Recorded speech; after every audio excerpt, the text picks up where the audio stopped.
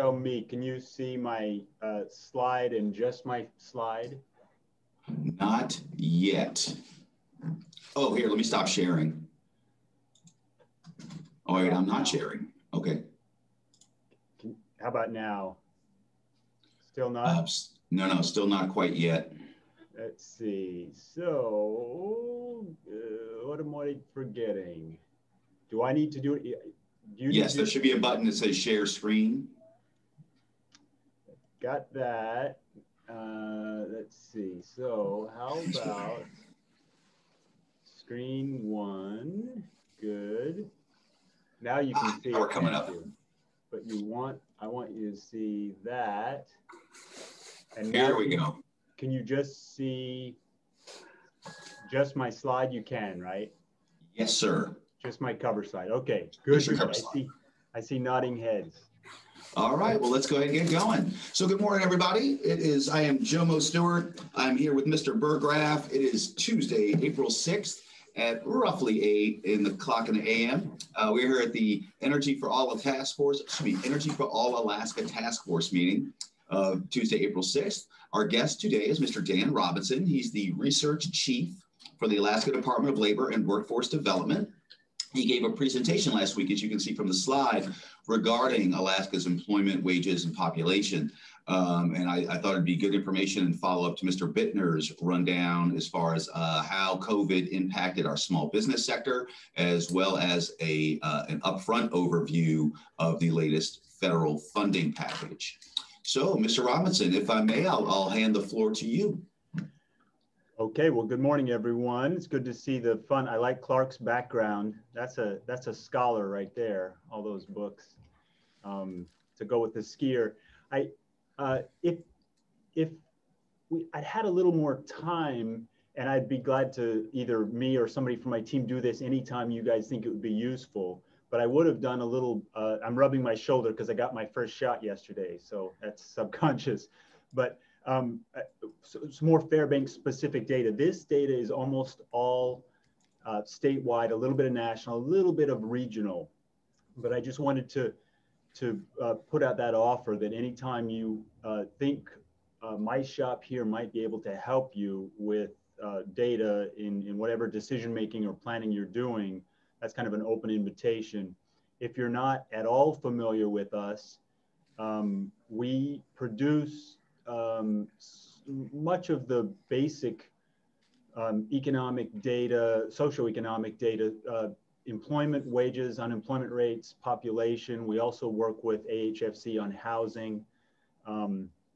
Broadly, we're called the Labor Market Information Shop, but that's a little bit of a wonky term that's not that helpful. Aside from producing a lot of this data, we also have a monthly publication called Alaska Economic Trends that I hope at least some of you are familiar with. That's our monthly attempt to kind of extract insights that we think will be useful for policymakers, business actors, anybody really interested in the economy. So that's basically who we are. Jumping right into it, as you see from the cover slide, most of the focus will be on COVID. And I was glad to hear that you talked to John Bittner last week, and some of this might be overlapping. I didn't see what John presented to you. And then as we go, if anybody has any questions, especially clarification questions, then let's see, I'll keep a rough eye on the chat. Okay, good. It's open for questions. And then I think with our numbers, don't be shy about just just asking questions as we go. As I said, especially clarification questions, because if I put lines up that don't mean anything to you, then we're not doing anything useful here. So this first slide, what you see is total wage and salary employment by month for the last 4 years. I specifically did not want to zoom in because I want to make the point, among a few other things, that that a lot of jobs were affected by COVID, but a lot of jobs were not. And even before that, I want to just mention, look at 2018 and 2019, they're almost right on top of each other. That's fairly typical. Whether we grow a little or shrink a little there's not much variation year to year. We are a very seasonal economy, more than any other state. But that too gets exaggerated. I think if you hear people talk casually about Alaska's economy, you'd probably think it's more seasonal than it is. Our January low point goes up about 15%. The total number of jobs in July, our seasonal high point, is about 15% higher than our annual low point in January. 15% is a lot, but again, it's not like we don't do anything except in the summer. Our seasonality, not surprisingly, you know this at least as well as I do. Summer tourism, construction, and commercial fishing, commercial and sport fishing. And Alaska's a little bit unusual. All of our seasonality is in the summer. A lot of states have summer low points or offsetting. You think of Colorado, they have winter high points. Fairbanks is interesting because Fairbanks does have a little bit of winter tourism. It's tiny compared to summer tourism, of course, or as you know. And then the other thing, notice here when we get to April, March, and then really April of 2020, that's when the COVID impact hits. And that's a big drop, 14% roughly. And then you see 2020 roughly tracks. We missed that whole summer normal busy season. Not all of it, but most of it. You still see a little bit of an uptick. And then we're back around to February, and we're still well below year ago levels. The biggest, we produce these numbers by industry as well, and the biggest areas of losses through February are leisure and hospitality. So that's restaurants, bars, gyms, performing arts centers, things like that. By far the biggest. Those jobs don't pay a lot, so that's something to keep in mind. The next biggest numerically and by percentage is oil and gas, and we'll talk about that in a little bit more detail in a minute. But oil and gas is not low paying. Oil and gas jobs in Alaska, most recent quarter annualized, about 160 grand a year for each of those jobs. And we're down about what? Roughly 3,000, 4,000 almost from year ago levels. So that's, and again, we'll come back to that because that's of outsized importance in Alaska. So moving on. Now this slide, it's a little bit of a colored spaghetti slide, but this is the same. Well, and then I just want to make one more point here. Well, no, we'll come back to that. So this is looking at Alaska's 6 economic regions. So interior is Fairbanks, Southeast Fairbanks, Denali. Fairbanks dominates those numbers. But looking at the interior specifically, the light blue line, you can see that the drop initially is roughly the same for all regions, Southeast being the exception because Southeast depends on summer cruise ship tourism more than the other parts of the state. Denali would be up there, but Fairbanks has more diversity than Southeast. And then Fairbanks bounces back fairly well. When I say bounces back, when we get into the winter months, you're not as far below year ago as you were in the summer. And then you're a little bit better off than Southeast still. And there are lots of details in there that I won't bother with now, but do note again the difference between all the other regions and the northern region. The northern region is Nome, Northwest Arctic, and North Slope Borough. What's going on there is quite specifically oil and gas loss of jobs. We had 15,000, almost 16,000 oil and gas jobs 7 or 8 years ago. During our 3-year economic recession from 2015 to 2018, we dropped down to about 9,000. We were just getting them back. We had climbed up to about 10,000 before COVID hit. And then we dropped below 7,000 We're at about 6,300 now. And interestingly, and maybe a little bit worryingly, there is no sign yet of a return of oil and gas jobs. They may just be delayed, but unlike other parts of the economy, we're not seeing those numbers bounce back. And as I said, they're still way down. Almost undoubtedly, they will bounce back to a degree. How whether all the way back is a harder question. This next one, just you get a quick comparison with the U.S. economy. One point to make here is that the COVID impact, the initial impact, was about the same in Alaska as it was in the U.S. in terms of the percentage of jobs lost. And that's true of almost all the states. There were a few, there are definitely a few that have recovered faster. Idaho is back above year-ago levels already. But the initial drop, the shutdown, everybody work from home, that was pretty similar across the country. The other thing to note with this slide is that pre-COVID, we were underperforming a little bit relative to the rest of the country. And I'm going to talk just a little bit more about that. Alaska historically, in terms of job growth and population growth, has outperformed the rest of the country. Part of that because we're a young state and we had a lot happening. A big part of that is because of the oil wealth in the 80s that it was massive for a state with a small population. And that kind of juiced our economy for a lot of years. There's some interesting new questions, both about oil and also about, as if you pay any attention to what's happening in the state legislature, how we're going to fund state government, how much state government we're going to have. Some of these new questions that, again, relate a little bit to us being a young state. Other states, most of them, have had decided for decades, in some cases 100 more years, how they're going to fund their basic state government.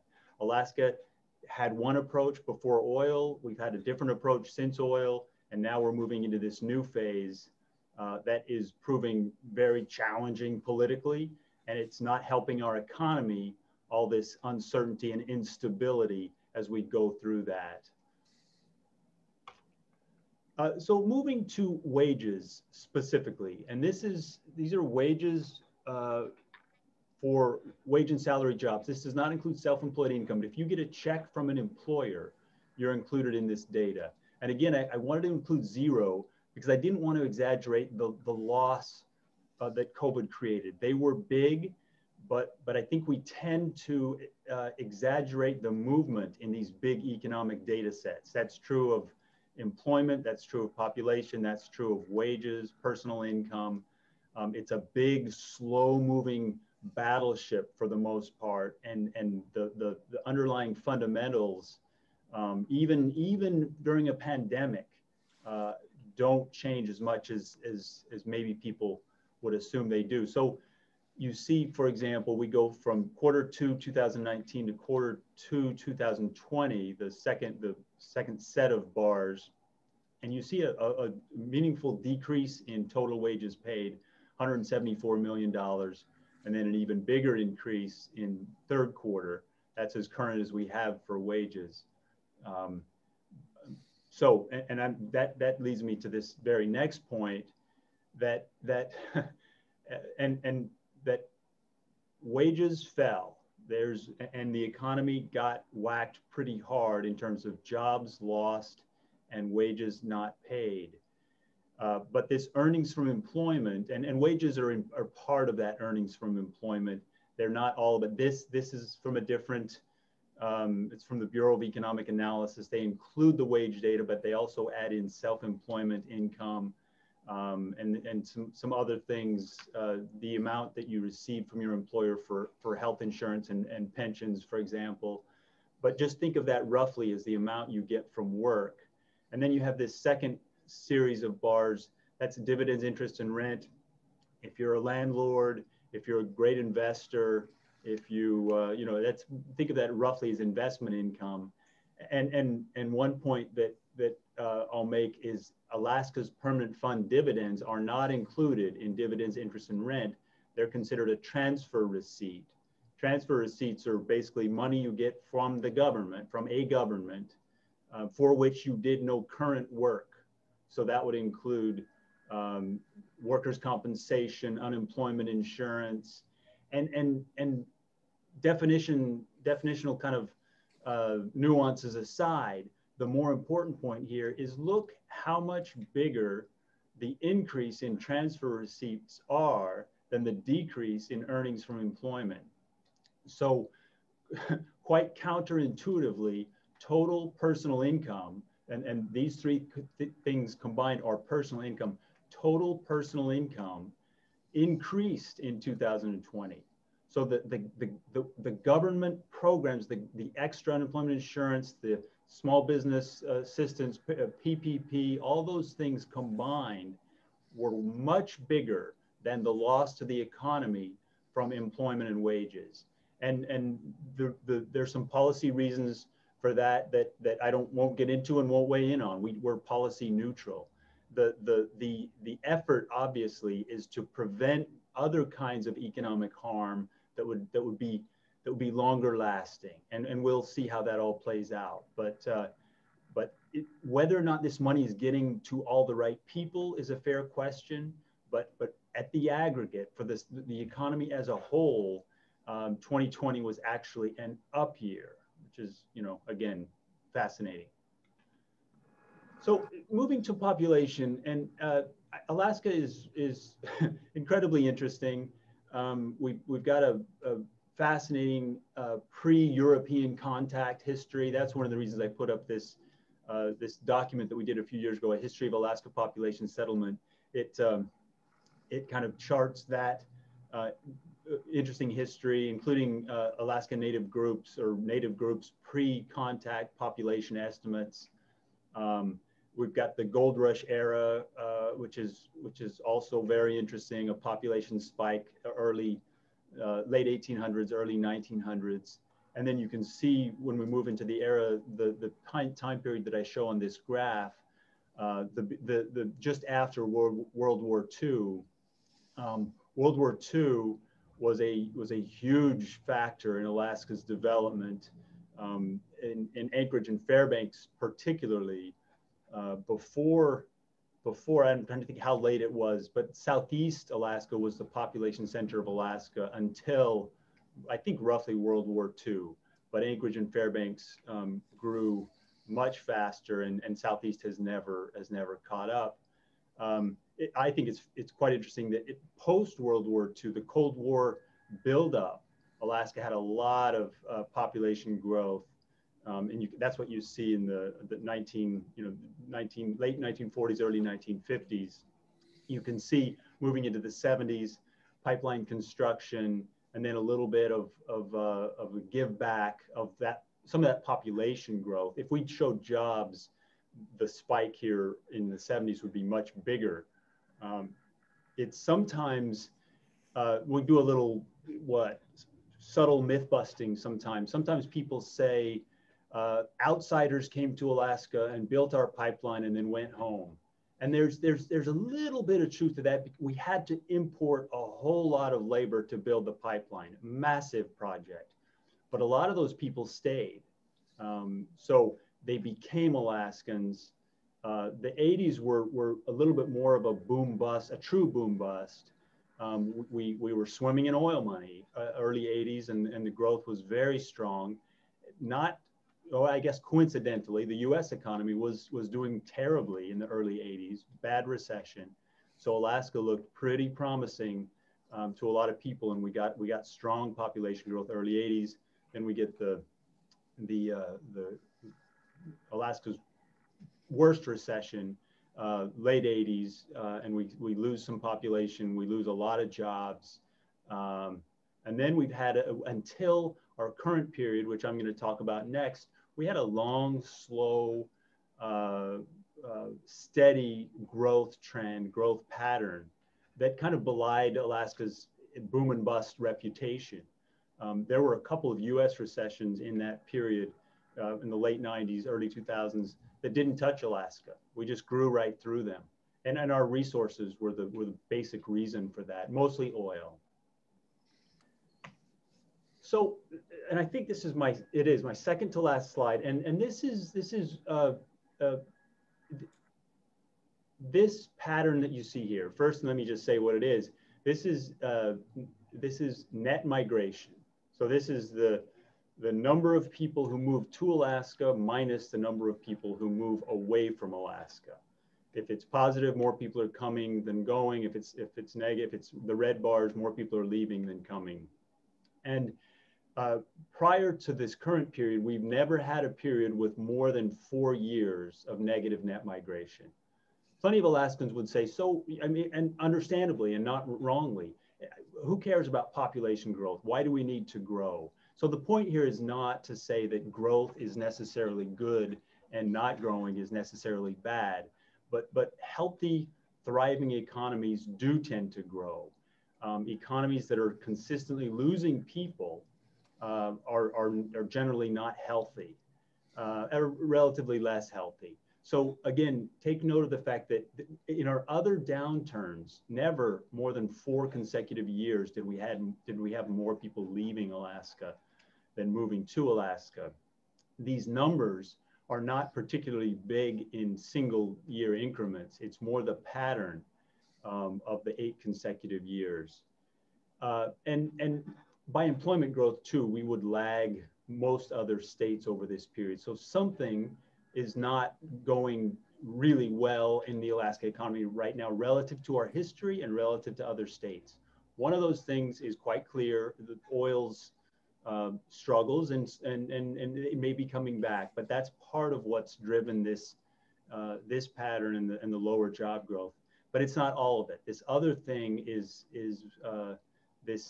these growing pains as we figure out the dividend, whether we're going to pay taxes, how much state government we're going to have, uncertainty for, if you think of the university, K-12, the ferry system, lots of things are getting shaken up right now that affect the desirability of living in Alaska. Some people might say, it doesn't feel like a secure enough place right now. I'm going to just stay put, or I'm going to go try my fortune somewhere else.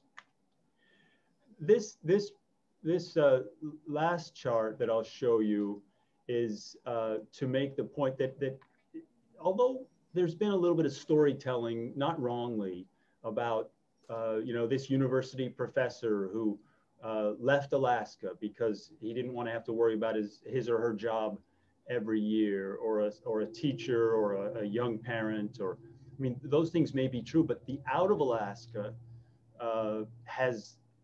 is not what's increased to drive the negative net migration as much as the into Alaska has decreased.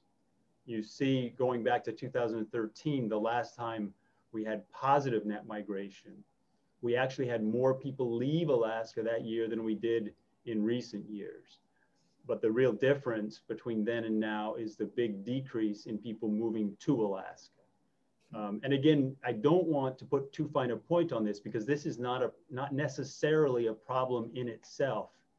What it says is that we are less desirable to people who either want to stay or might consider coming here than we have been historically. And that raises additional questions, as opposed to we shouldn't look to even these bars for the sake of that. We should ask ourselves, what's happening? Why aren't people coming to Alaska? And we've already talked about the 2 basic reasons. And there's a lot more behind that, of course, including a fair amount of uncertainty. But that's my last slide, and I would be more than happy to either answer questions, or if there are data points that you say, I'd love to see that from Fairbanks or whatever else. I don't mind at all making a list of resources I could point you to, that kind of thing. All right, well, this is a great moment for a pause, and we're right at the bottom of the hour. So just for you, Mr. Robinson, I do have pulled up right now the research section of the Department of Labor website, in case you want to, need that as a reference. But I would open the floor to the participants. Do we have any questions? I'd be shocked if we don't. Please just go ahead and take yourselves off mute if you do. Mr. Dodson? Dan, on the transfer payments that you represented on one of your slides, that includes things like Social Security and money from the federal government and state government. Correct. And it's interesting, Social Security, Medicare, Medicaid, I was curious if those had gone up. They were about flat over that period. It was mostly the extra money in unemployment insurance payments, and then this broad category called other, which was where the payroll protection plan and some of the small business assistance, maybe the rental and mortgage assistance. But yes, that would include all of those payments. And the key concept is for which you did no current work. Thank you. So it sounds like, again, we had some pretty acute pain over the course of this in the economy, but it was fairly localized by certain job classifications and, of course, across certain regions. Yeah, for sure. And some of our economists and some other people doing this kind of work have called this a recession. And it meets all the basic criteria, but to me, it's a little bit the wrong word. It's a pandemic, and that's important partly because the job losses were so specific and tied to trying to get the pandemic under control and all those things. And on the positive side, on the other side of that, normally a recession kind of, it shakes up our financial sector. Housing markets quite often get affected. But we could conceivably, in Alaska, but even more so the country, kind of roar out of this. You've heard the phrase, it's almost a cliche already, pent up demand. Like a lot of us, remember I said, at the worst, 14% job loss. We're now down, we're about 7%. So 93 out of 100 of us were working have jobs and probably had jobs throughout the pandemic. Meanwhile, we couldn't spend the kind of money on travel and some other things that we could have. So the housing market is solid. We could, and Alaska's got this problem of another rough summer tourism season ahead of us.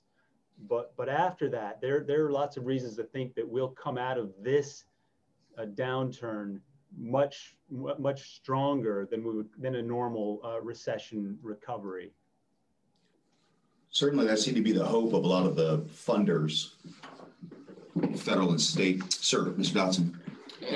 Dan, one of the presentations by ICER, Museum Guttavi, I think, talked about the lack of kind of base industry in Alaska.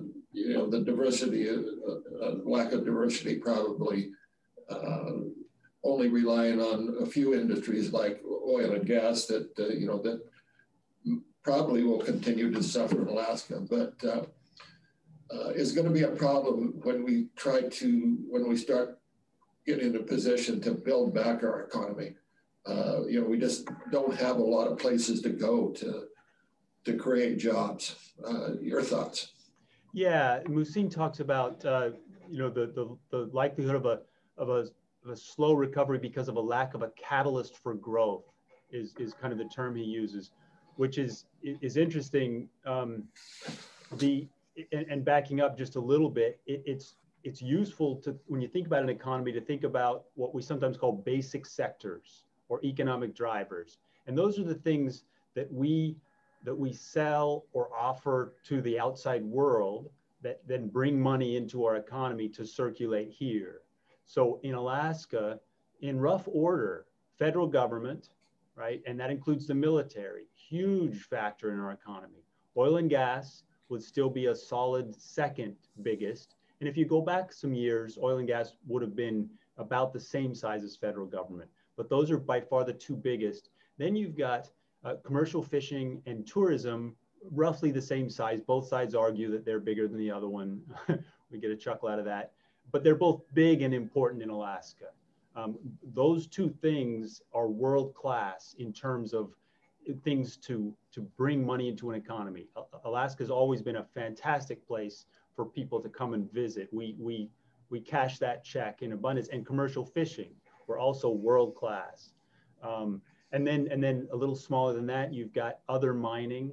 You've got and that's kind of rich with potential. Alaska is mineral wealthy, and we've got massive land mass. That's part of it. We're infrastructure poor, which is a challenge. When I say that, I mean, I'm using a lot of words for, we can't always get roads to where the minerals are, but Alaska has the minerals that the world not only needed historically, but will need going forward. And then you've got a hodgepodge of smaller things. And in that, I would include things like air cargo and anchorage. That's not just moving stuff around Alaska, that's an international stopping point, and that generates some wealth. So those are kind of our core, economic foundations.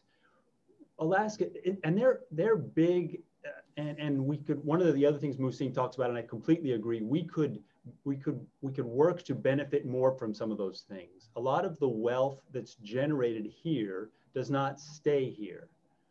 And some of that's because we're far from markets and other things like that.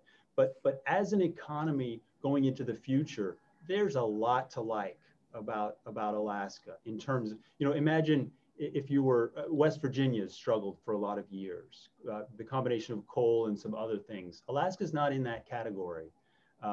So I think in the short term, COVID is going to be our focus. We also need to focus on getting this state government thing figured out so that we don't accidentally degrade our institutions, become a place that doesn't communicate stability and solid decision making, because it matters the quality of your schools, it matters the public safety, some of those things that state government does. So that's too long of an answer, but I don't worry a lot short term about this lack of a catalyst for growth. COVID will come out of that. Some of the other problems we take care of. And then oil is, what happens with oil is largely out of our hands, but that's going to have a big impact on the next decade and really the next several decades, how strong we grow. Sure. And then I think we'll get Mr. Hull. Yeah, Dan, I don't know if you've seen the work that Nolan Crowder has been doing on, it's actually on supply chain mapping, but the statistics that Nolan has generated in that effort indicate that 31% of the jobs in the interior of private sector jobs in the interior are as a result of military growth. And then statewide, I think that number is more like 11% of the statewide jobs. The interesting thing to me, it always has been, is the Department of Labor seems to be stuck on this model that does not include military as employment. And so, when I think about it, I always wonder, well, are we really reflecting our true economy? Because our economy is so hugely driven by that one, let me call it an industry. Can you tell me kind of the state thinking and maybe how other states handle that same situation? Yeah, I'm glad you asked that, because if you talk about an important sector in Fairbanks, the military is just population. Active duty military and dependents are about 20% of your total population. That's off the charts important to an economy. We try to remind people often that the active duty military numbers are not in our employment data sets. We probably should do it more, but Alaska is like every other state and the federal statistical agencies in treating the military entirely separately. So you won't, the Bureau of Labor Statistics is our federal partner. So you could not find military numbers in any of those data sets for employment. It's, all of us should remind each other, especially in states like Alaska, where the military is so important. And we try to note this on our tables and things, that this does not include the active duty military. But you're right that it's a big part of the economy. Our population unit here, our demographers, work with the military to get not just active duty numbers, but dependent numbers. We call them group quarters. So with all of your F-35 and other military activity in the area, there's been a lot of housing impact. So there's no question the military is an important part of the economy. Self-employment's another one. There are some other important pieces of the economy that don't show up in these standard data sets. And we try to remind ourselves of that, like I said, but we could always do it more. Specific to the military, and I'm sorry, Mr. Hall, if you're next. Is there something we could do, at least on the state level, to better quantify and use those statistics? By the way, I love your matching flannels, Clark. Yeah, I don't know. I mean, for those of you who've been around for very long, you know this, the BRAC a couple of times, the base realignment and closure activity. I mean, Eielson, let's see, it was Eielson. It was on the chopping block, wasn't it? So it was really impressive to me how the state, including Anchorage Economic Development Corporation and others, said, no, we can't, whatever we can do to keep the military strong and here really matters. I mean, obviously the congressional delegation would play a role in that. I suspect that in the end, the decisions, we wouldn't have a ton of influence over them, but it certainly doesn't hurt to be aware of how important they are and sometimes how invisible they are, including in Anchorage. I mean, Joint Base, they're kind of, they're away from some of the common stuff. And so you don't, from the downtown economy and some of those other things. So we don't see them enough. So just identifying them as an important piece of our economy when we have these kinds of conversations helps. But we shouldn't kid ourselves that we have a whole lot of power over what happens. F-35s, that's global military stuff that at best our congressional delegation can help a little bit with. Mr. Hall? Yeah, thank you. Interesting information. And I don't think it can be understated how important it is for the state to identify how they're going to fund the economy going further. But I was wondering in the in and out of your net migrations, looking through the screen here, I see a lot of thinning gray hair. Do you have any information, or what is the information on the demographics of who's leaving, who's coming on into the state? In order to build the economy, it seems we want a workforce age group to be interested in Alaska. Yeah, I love that question. And if I was a little more sure of my ability to do this without bumbling, I'd show you a graph.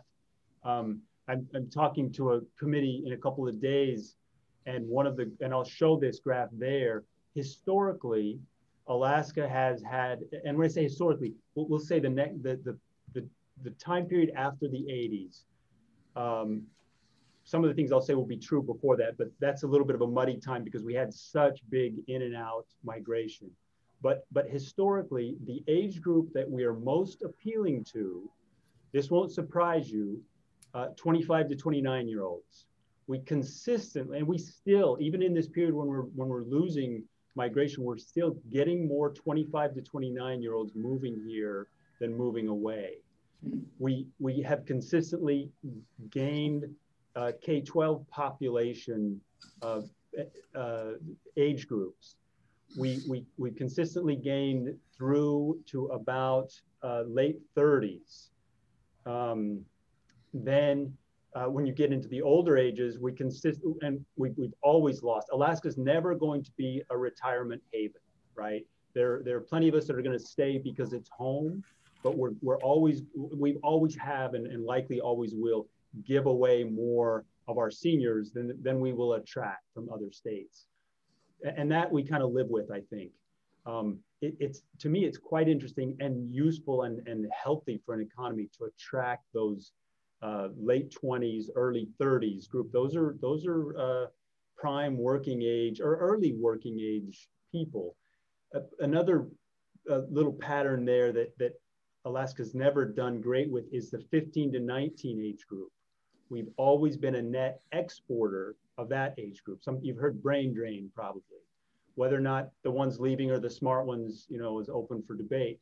But we unlike Massachusetts, for example, Massachusetts, North Carolina, California, probably, they would import kind of college age young adults into their economies to attend university, whatever else. Alaska's always lost more of those people. That to me looks a little bit like a problem, but it's been consistent.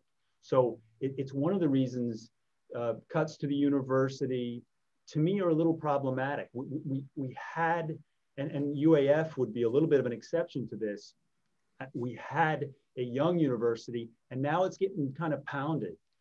So we took something that wasn't yet strong, and again, UAF has some programs that would be the exception to this.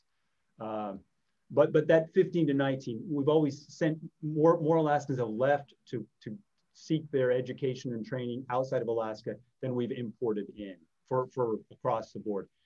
All of those, with the exception of 25 to 29, have been negative over that 8-year period when we've lost migration. And right. Just to Please. follow up, just in the March issue of Trends, we wrote about that specific issue in a lot of detail. So if you just Googled Alaska economic trends in March issue, it would pop up. A lot of, I think, fascinating information on age-based migration to and from Alaska. Speaking of the trends. Yeah. Yep. And it's the issue right before that, April or March. Yep. If you click there, Jomo. Yep. Exactly. And just scroll down.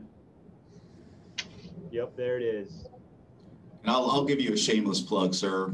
Yes, for the record, for the recording, again, there's an enormous amount of data on the Department of Labor website. The Trends magazine is actually one of the go-to resources we use here, obviously, at the Fairbanks Economic Development Corporation. We actually were mining some of your own issues for a presentation we were giving to the Assembly a couple of weeks ago. And you had some of that, really, we were looking at some of the pre-COVID economic and employment data. And then a little further down, I will just show, again, I don't want to steal your thunder, boss, but under the research tab, there you go, sir. Yeah. Census data, yep, please. Well, I was just going to say, and Jomo, we talked about this, I should have practiced a little more, you were going to say population and census, so all kinds of detail there, clear down to the place level. And then under labor market information, if you click on that,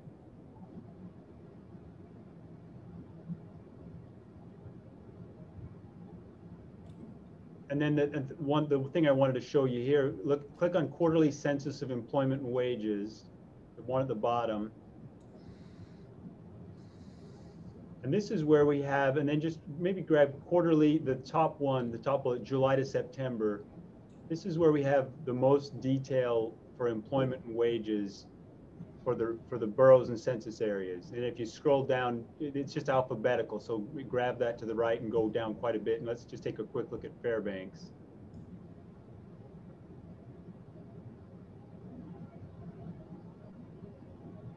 This is data that comes to us, employers have to report it under state unemployment insurance laws. So it's not a guess, it should be quite accurate. There we go, Fairbanks. Yeah, you had it. There you go. So there you can see your July, August, and September employment and the amount of wage. So $515 million went out in total in third quarter. And then all the detail below for industries.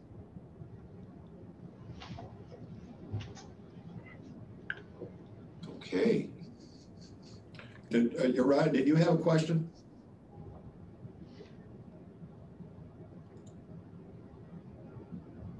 Uriah?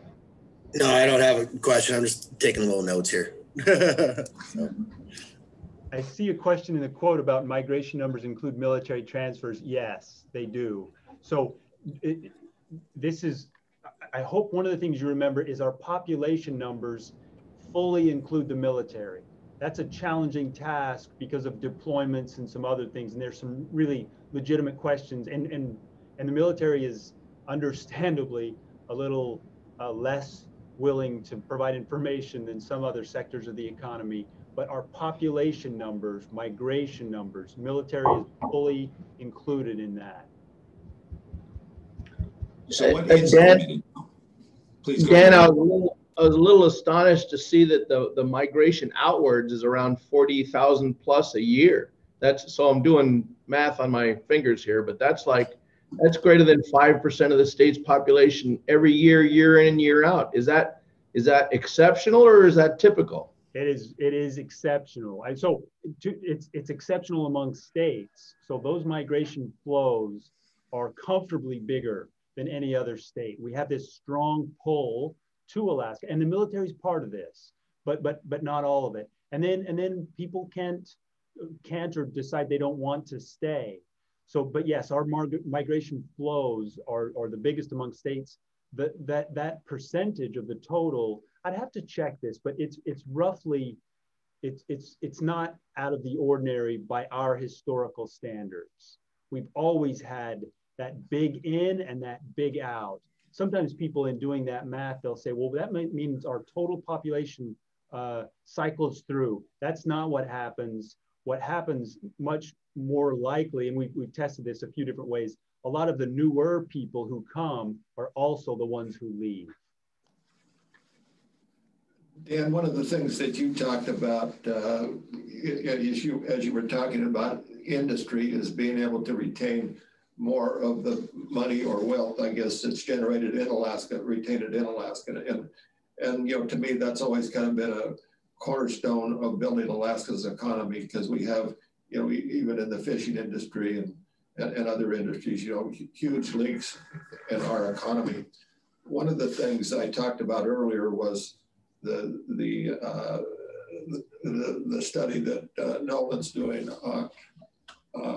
which really is designed to marry up military purchases in the state with suppliers in the state.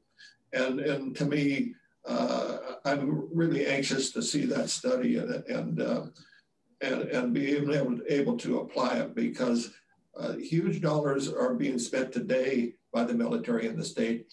And, at least from my perspective, as I look at, their renewed interest in the Arctic, there's going to be huge infrastructure dollars and research dollars spent in the future. And how we take advantage of that is really important. So one of the things you talked about is difficulty getting statistical information from the military. I think that's going to improve.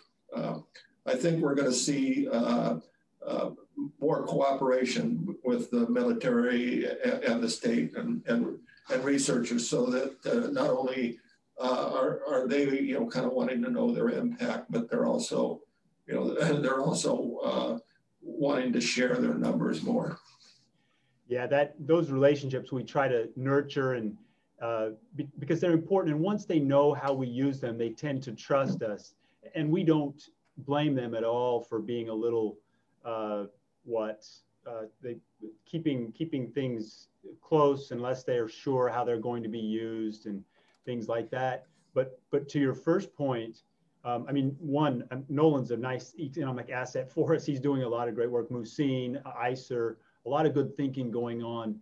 One of the things they're saying that I think is a lesson that Alaska should learn is, Musin says this too, is benefiting more from what we already have probably pays more dividends than swinging for the fences for something that the market has, for whatever reason, decided isn't right for Alaska.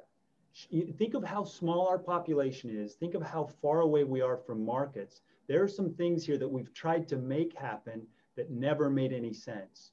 On the other hand, I mean, that's such a fascinating idea, tapping into more of that big, big military spending, commercial fishing, oil and gas. And tourism is kind of interesting because it's more of a service. So I don't think we have as much of a problem there. Although even there's a lot of money being made in Alaska on summer visitors that is going outside. And not all of that's bad. We don't want to get too protective and suggest that we can be in a weird little island economy. But there are things big happening with the Arctic, I mean, the military is interesting. I think we're just strategically important. So that seems like something likely to be stable or growing. So I just love that thought. It seems way more promising. Let's benefit more from what we have instead of throwing money at these things that we don't have. Taken out of FEDC's playbook.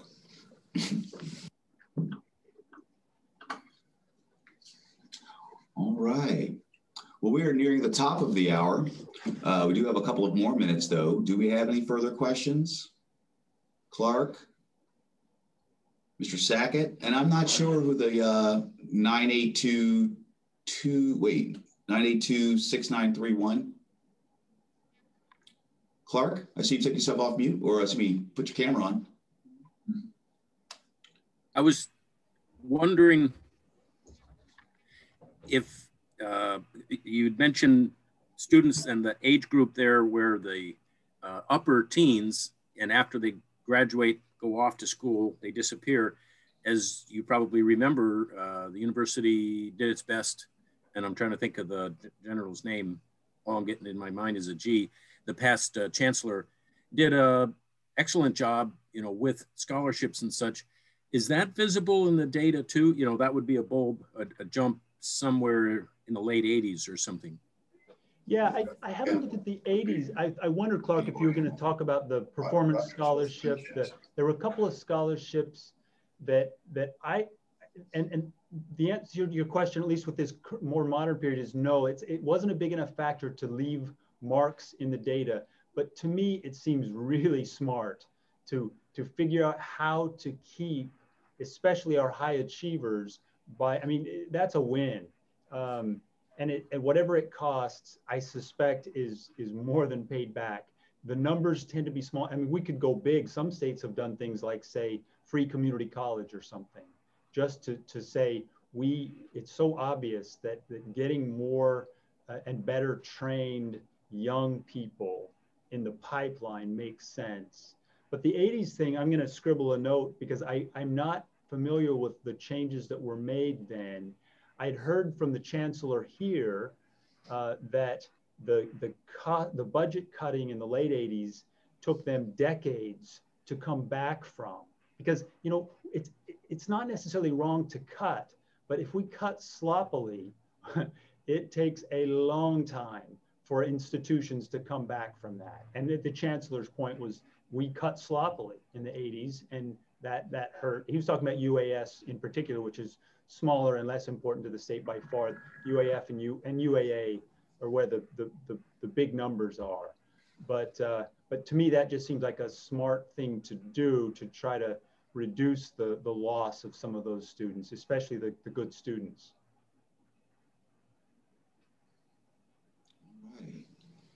Well, Mr. Robinson, thank you so much. Very much appreciate the presentation. And yes, I think we will be circling back around. Certainly as we move through 2021, we see how the summer season's starting to come together. And it'd be interesting to see, when does that data come out for, say, fourth quarter of 2020? Yeah, there's about a 5 or 6 month lag. The monthly job numbers for the region come out every month. We do a monthly press release, roughly the third Friday of the month. But the more detailed data that we look briefly at, it has about a 4, 5, 6 month delay. All right. Well, then we will be circling around. And if I may ask you one more question. So you say you have one more presentation pending. What's our committee and what date?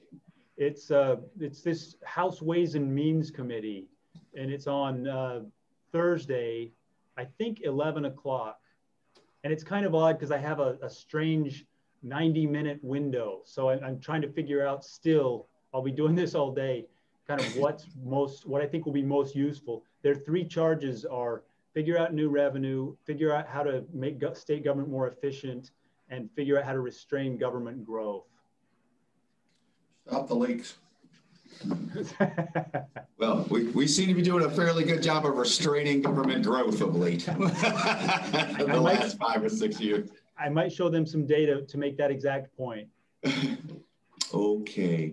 Well, everybody, thank you so much. It's always a pleasure. Again, Mr. Robinson, thank you very much. So we'll be looking on Thursday for the House Ways and Means Committee for the latest presentation from Department of Labor. Beyond that, I'm not sure exactly what we might have next week. So I will be circling around with the group. Otherwise, just have a great remainder of the week. Stay warm, everybody, and try to get those roofs cleared. Thank you, Jomo, Jim, Roger. See you guys. Bye-bye. That's good.